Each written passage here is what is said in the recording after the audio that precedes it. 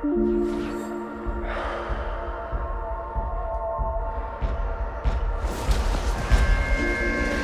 is the story of Muhammad Ali, the prettiest fighter that ever will be.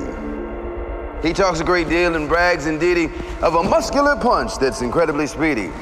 The fistic world was dull and weary, but a champ like listening things had to be dreary. Then comes someone with color, someone with dash, to get the fight fans a running with cash. This brash young fighter is something to see, and the heavyweight championship is his destiny. Ali fights great, he's got speed and endurance.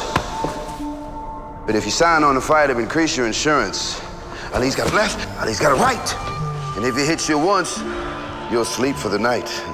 As you lay on the mat as the ref counts to 10, you'll pray you never have to fight him again.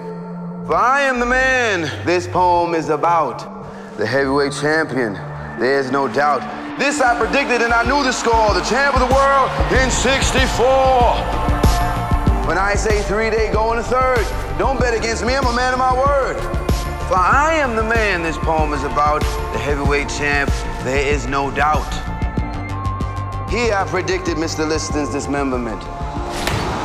Hit him so hard he wondered where October and November went. When I say 2, there's never a 3rd. Standing against me is completely absurd. If I tell you a mosquito can pull a plow, don't ask how, hitch him up. I am the greatest.